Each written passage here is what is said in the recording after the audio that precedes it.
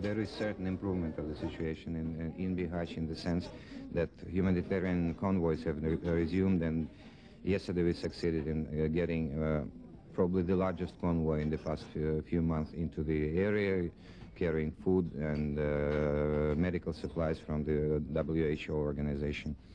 The level of firing incidents there is slightly lower than it used to be in the past weeks. UNPROFOR has negotiated with the CNIN authorities clearances to get a few more convoys into the area, which are planned for Friday and Saturday. We'll see how it develops.